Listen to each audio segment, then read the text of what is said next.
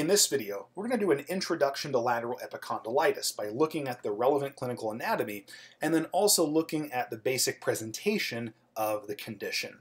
In the following video, we'll be looking at the three major special tests used to rule up lateral epicondylitis. So I want to begin by talking about this muscle, which is really important and has lots of implications in the condition. It's extensor carpi radialis brevis, or ECRB, shown over here labeled and boxed in red, and over here in green.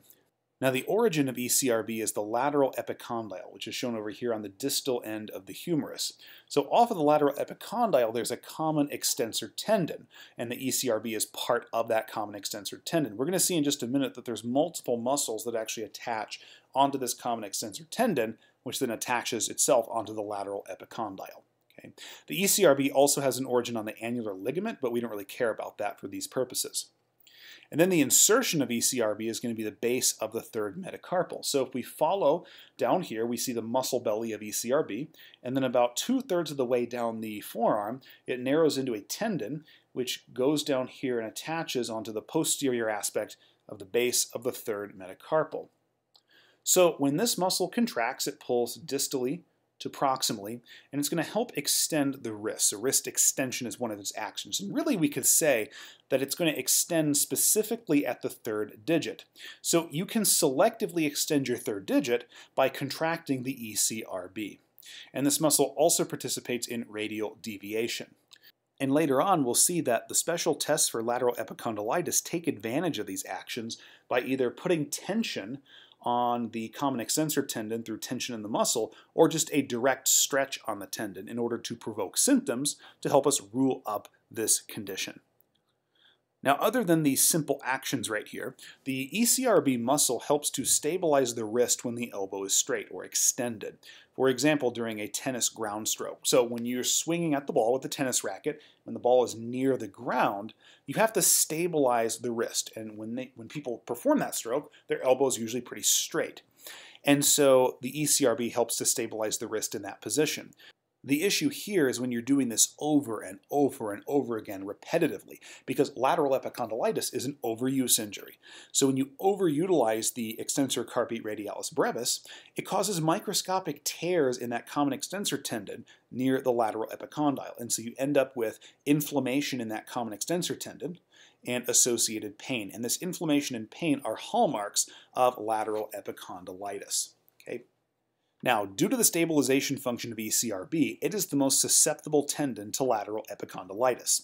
So there's other muscles here that actually originate off of the lateral epicondyle. So if we go a little bit proximally, this structure right here, this is the lateral supracondylar ridge. Originating off of that is extensor carpi radialis longus, or ECRL. This does not originate off of the lateral epicondyle, so that being said, it's not sharing that common extensor tendon and is very unlikely to be involved in lateral epicondylitis or tennis elbow. But down here you see the lateral epicondyle, which is the widening distally of the lateral supracondylar ridge. And all these white tissues right here, these are the tendons of the various muscles that attach onto the lateral epicondyle, and collectively these tendons fuse into the common extensor tendon. Right here you see extensor carpi radialis brevis. Here's extensor digitorum communis. Here's extensor carpi ulnaris, and there's a couple of others.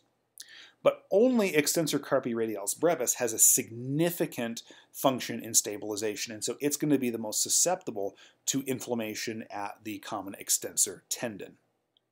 So what is the typical presentation of tennis elbow? Well, there's no specific injury. Remember, this is an overuse injury. So you have to be doing the same kind of movement repetitively over time, and just over time you accumulate damage and then inflammation and pain.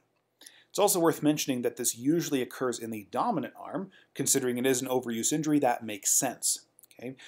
Its progression is going to be slow. It's going to be gradual. Initially, there's just going to be mild symptoms, which would include pain, restrictions in range of motion due to that pain, and inflammation, and it's going to slowly worsen over weeks and months. And common symptoms would include lateral elbow pain directly over the lateral epicondyle, or a little bit distal to it because we're talking about the tendon here. Patients often describe the pain as having a burning quality, and they also have weakened grip strength. You would assess that with a handheld dynamometer and compare it to the unaffected side. and oftentimes they have pain at night. Another thing I don't have written here is radial nerve irritation. So the radial nerve, as it crosses from the brachium into the forearm, actually crosses very close to this. And so the inflammation associated with the common extensor tendon can actually move and attack the radial nerve. And so patients with lateral epicondylitis may also have a positive radial nerve tension test. And you can learn more about that special test in a separate video. I'll put a link to it in the description of this video. And common activities that will aggravate the lateral epicondylitis would be those involving movement of the forearm and the wrist. So holding a racket, turning a wrench, and shaking hands. Thank you for all your support. Be sure to check out my Instagram for cool science and not science stuff.